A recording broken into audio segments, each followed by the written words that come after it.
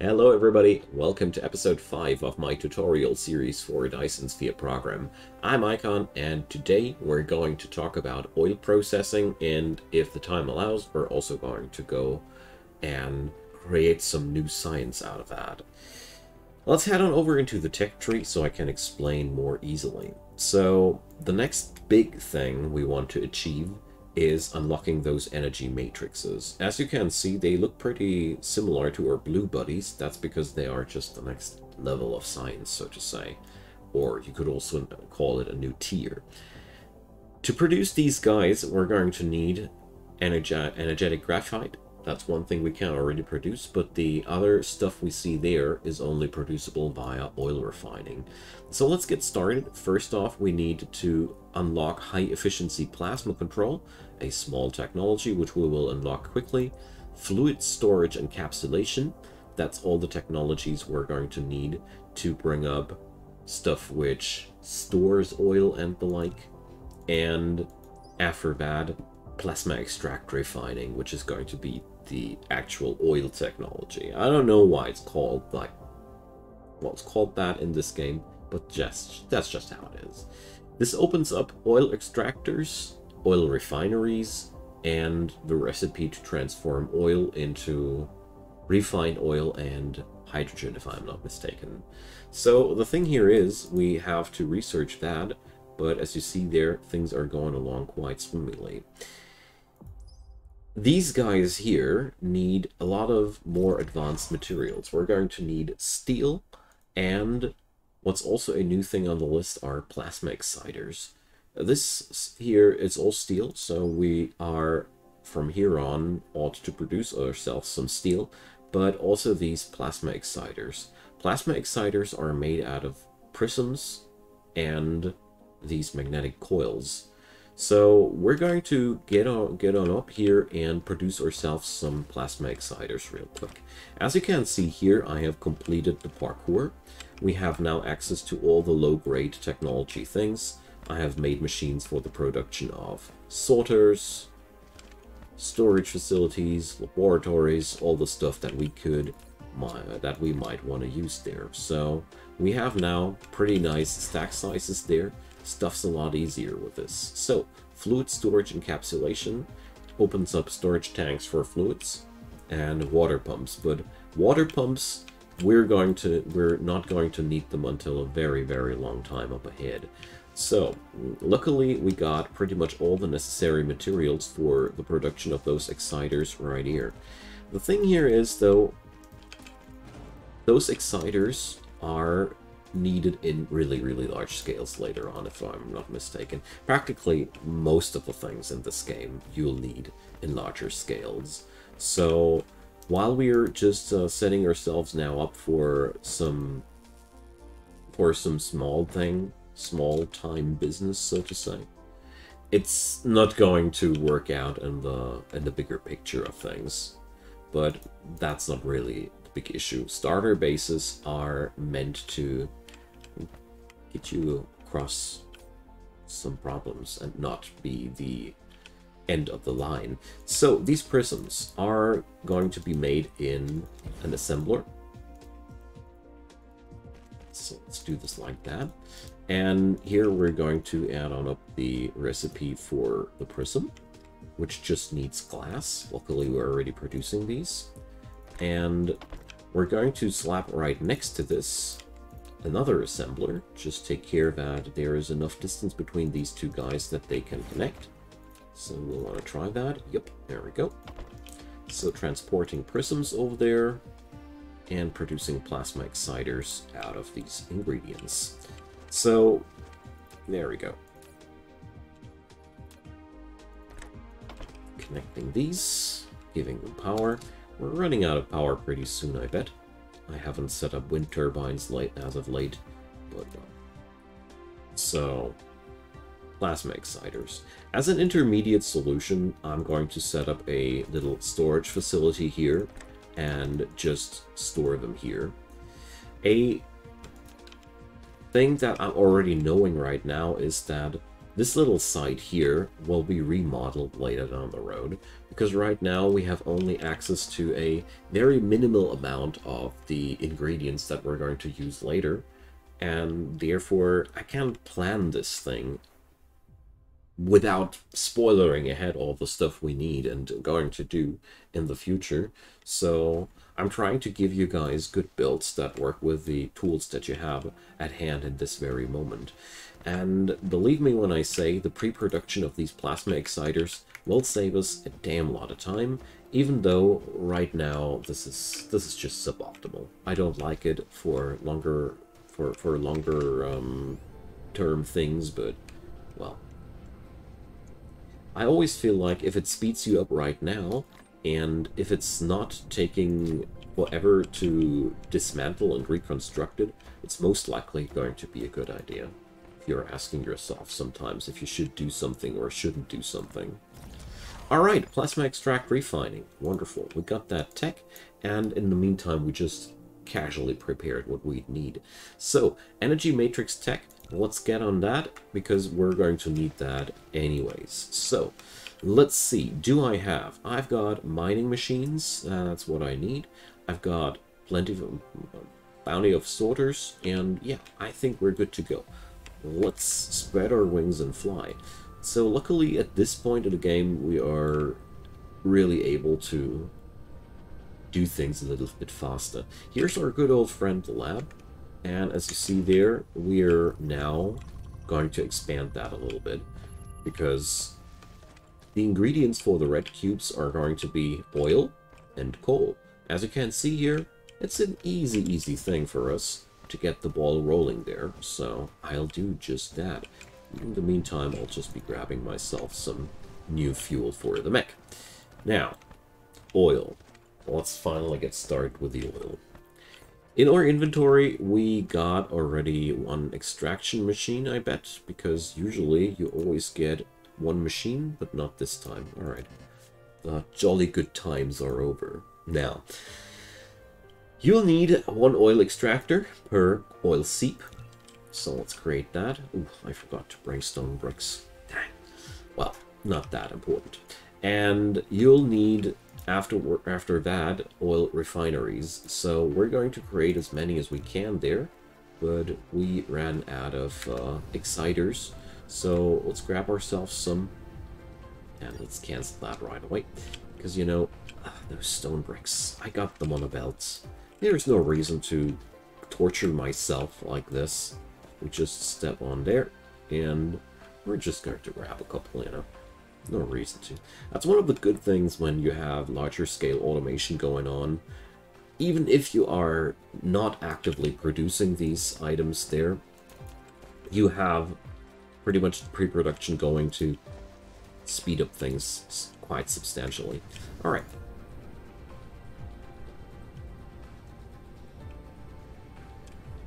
As you see here, the crude oil seep has a production ratio of 2.9 something.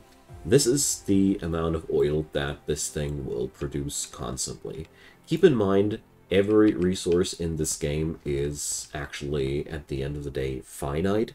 So we're going to need to search for new deposits someday in the future, because there's just, you know, everything will end.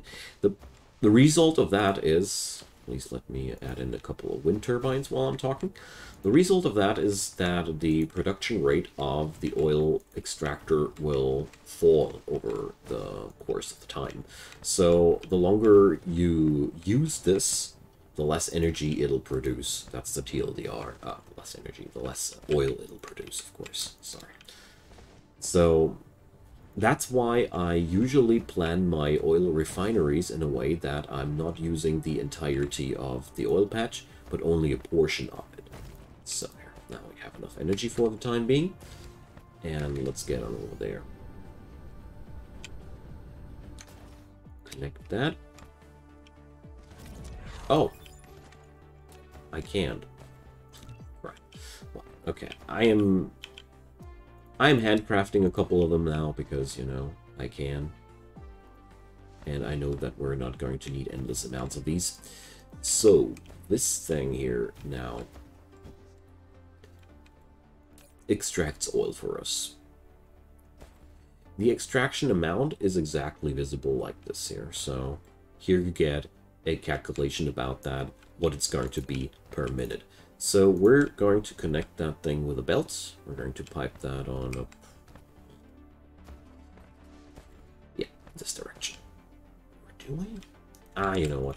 I just noticed that I don't like the direction where I set the oil extractor. Always keep in mind that you have to build a couple of machines alongside with these things. And since the coal deposits are here, I don't want to conflict. So let's do this. Boom. It's quite anti-intuitive, but with Dyson Sphere Program, we don't do pipes. We transport our oil on belts. It's just like that. Let's not debate that. It's how it works here. So, what we're going to put down now is a... Oh, I've grabbed some of that stuff accidentally already. Is a refining machine. Where are they?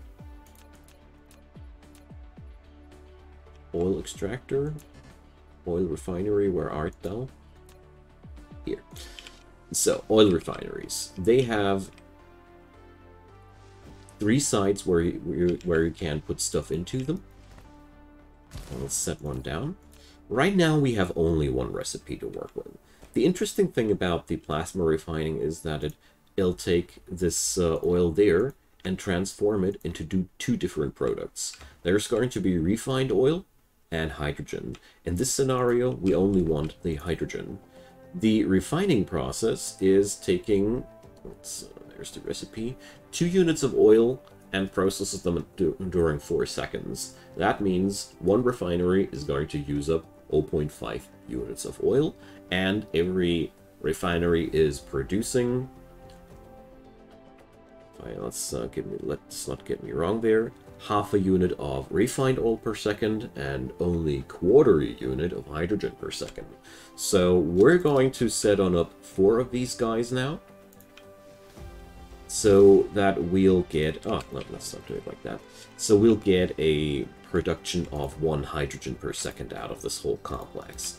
So I'll let it run down this direction. And here we're going to need the sorters like that. The input is quite easy. The output is something new that we haven't done yet. So output-wise, you're going to pick up 1 inserter, and as you see here, you can filter them output-wise. I don't know if it's quite visible there, but there's a little screen with filter. So when you press tab, you can tell your sorters what kind of material they should be exclusively transporting. So we're going to pick up 1 sorter for this and 1 sorter for that. And now, let's just power it up. And now we get the oil on this belt and the hydrogen on that belt, and that's exactly what we wanted. Let's just shift left click to multiply this. That's why I wanted to have these like that. I really like this about the game, that you're able to just do 1 template and then multiply them. I don't really dig that. So we're going to bring up 4 machines like that, because I feel like this is going to be enough for the moment. This oil seep here would right now be enough for 6 machines. The 6th one wouldn't be working under full pressure. Or 5 machines if you don't want to stress it out too much.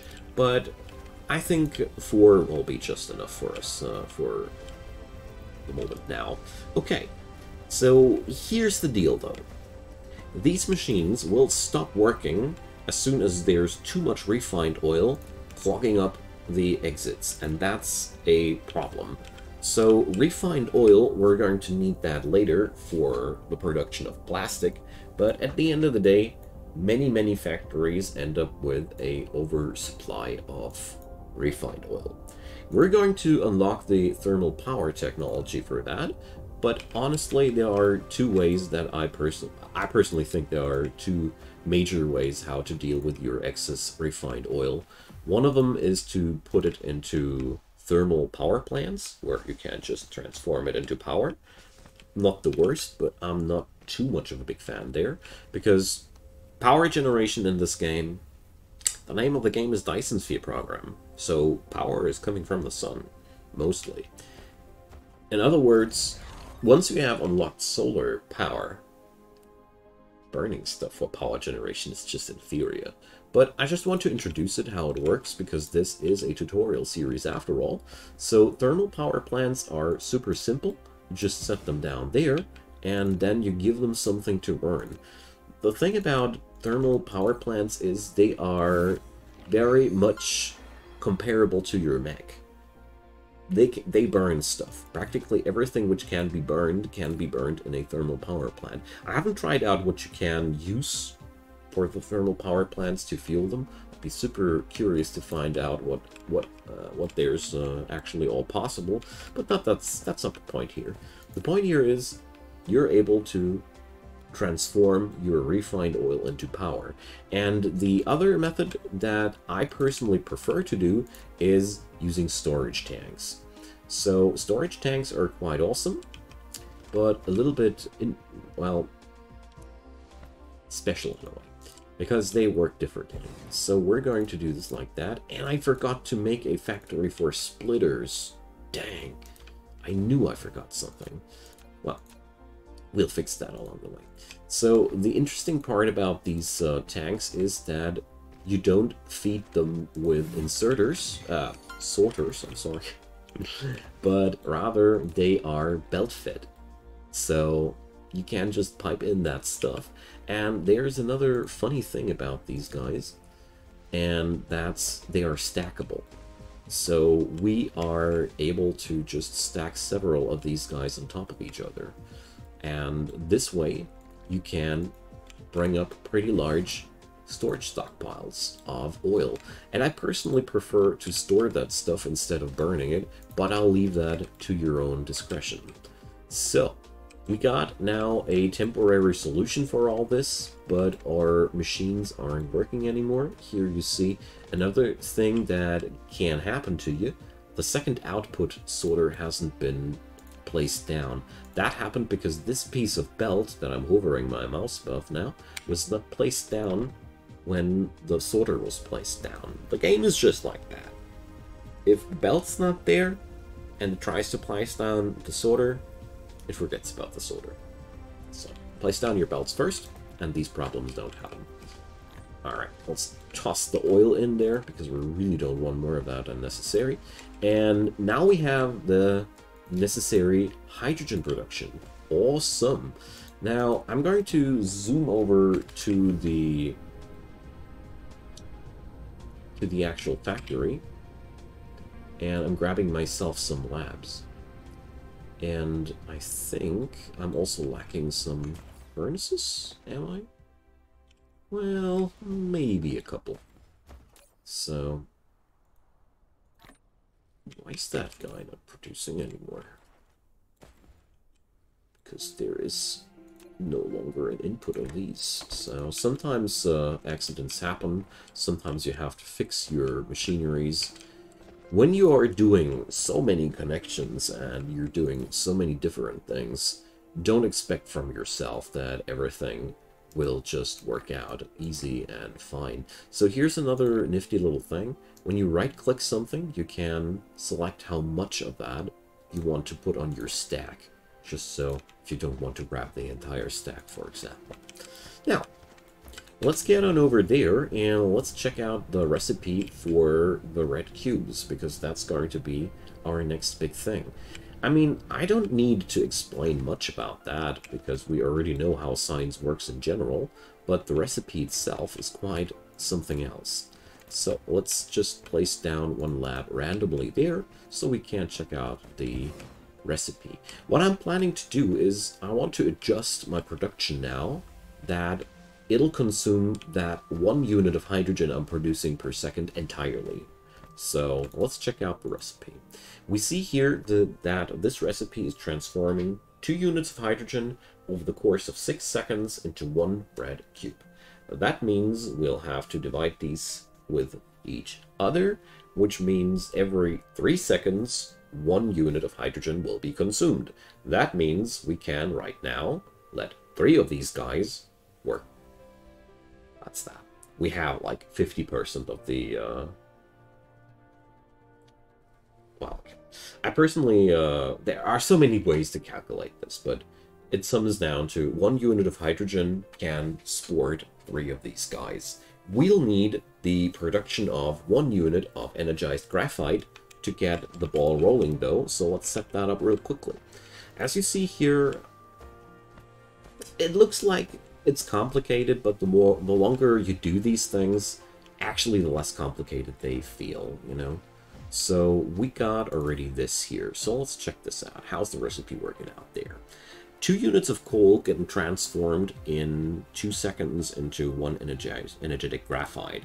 That means each smelter produces half a unit of energetic graphite, because it takes 2 seconds, and it eats up 1 unit of coal per second. So this is going to be very, very easy, and I'm going to leave this little deposit here all alone, and we're going to set up a new guy, because this, well, there are different ways we could do that, so let's think about it for a moment. But I personally think it's logistically easier to go over on here. So, let's do this. We now know that we're going to need a production of 2 coal per second. Luckily, this would be already done with 4 nodes, because each node produces half a unit of ore per second. So, we're golden with 1 miner. Now, let's transport that stuff away. Zoom. And we're going to go on over here. We need to supply power.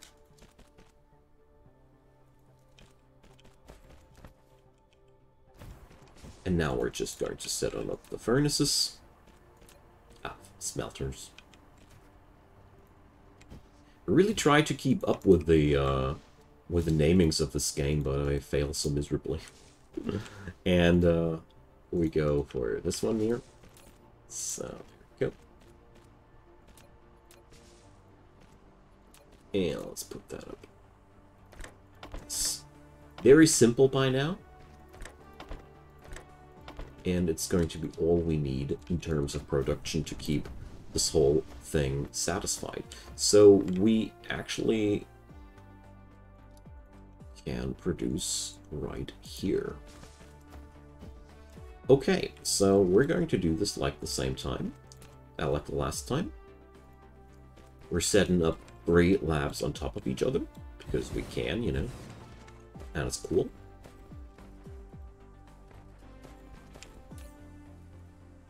And by defining one recipe, you define the others. That's quite worth mentioning, because in this stack operational system, you cannot have different recipes inside the stack.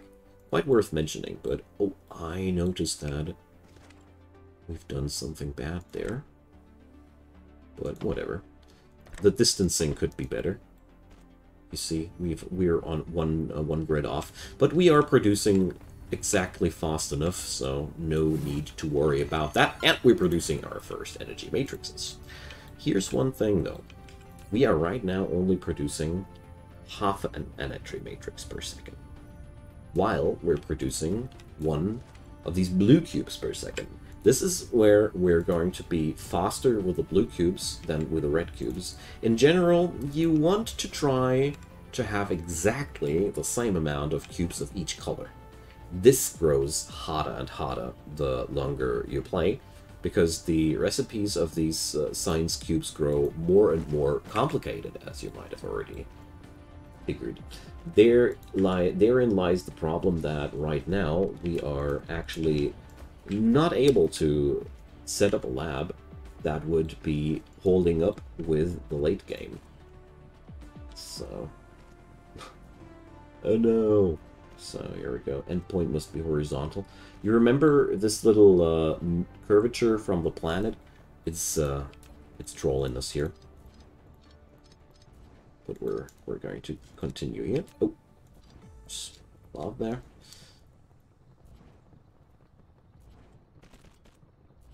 So, yeah, we can't. What a tragedy. So, okay, we are going to just accept that we can't enter from this angle. Sometimes the form of the planet is just not going to cooperate with your plans, so you have to work around. I mean, in this scenario, the easiest way to work around would be actually to put my labs somewhere else. But since we have to do this anyway, once the next color of cubes comes up, I'll just leave it as the crappy mess that it is. I cannot recommend this enough. Don't over-optimize systems that you already can see it coming, that you have to reorganize and retrofit them. I mean, if you totally love doing things like these, please be my guest. I haven't said anything. But I personally feel like you can't bring yourself into chores that aren't fun anymore. And so now we have unlocked red cubes. That means we have now access to a ton of new technologies. I mean, most of these technologies we didn't even need yet. I haven't even unlocked all of the blue technologies yet, but I feel like it's been pretty important for me because this is just a very, very good opportunity to set up oil refining and make something out of it, you know. All the other technology or the other usages for oil are going to be a while ahead of us, so I felt like good topic for the oil tutorial. There will be later down the road a more complicated way of processing oil. I can already show that there. That's the X-ray cracking. With the X-ray cracking, we'll get another opportunity to refine the refined oil even further into more hydrogen. That's a pretty interesting method, and we're going to need that because, as a matter of fact, the refined oil isn't nearly as interesting as the hydrogen that comes out, or at least for a very, very large time or substantial time of the game. So therefore, that's why I am no big fan of burning away your oil there. And I'm even stopping this right away because I don't like it. I'm going to store that stuff because I already know that later down the road when we start with the X-ray cracking, the refined oil will be coming in very, very handy, and we can multiply our hydrogen out of that. But I just want to give you an impression about what's to come. And we now know how to deal with oil. What I want to do in the next episode is I want to talk about solar power. Solar power is what we're going to use for a pretty large portion of the game. Because with solar power, you have several easy ways of getting the job done to get nigh infinite power supplies. And therefore, I want to get on over there in the next episode, especially since it is a good topic to talk about, because this is the first piece of gear we're going to need silicon for, and you know, silicon is something we're not producing yet, and it's a tutorial series, so next tutorial will be about silicon.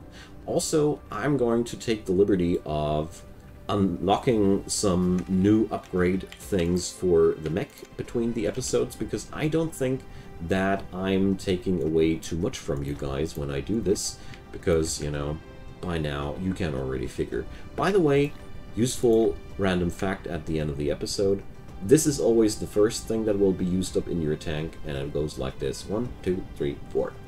Just so you know how to get rid of unwanted fuels that are clogging up your inventory. So, thanks for watching, everybody. Next episode, silicon incoming, and, well, solar power. I'm going to explain there how to set up solar power effectively, what to do there, and what to take care about, and we're also going to talk about larger scale silicon production, which is a pain, just to give you an intro, which we're going to be later down the road, which is why we're going to import that later down the road from the neighboring planets of our system, just to give you already a first impression where it's headed.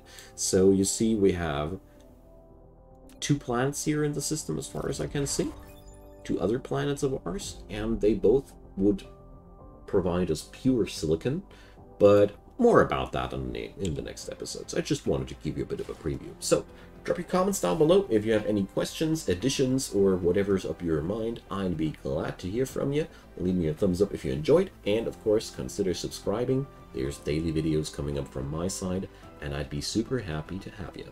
Have a wonderful day, and see you next time. Bye-bye.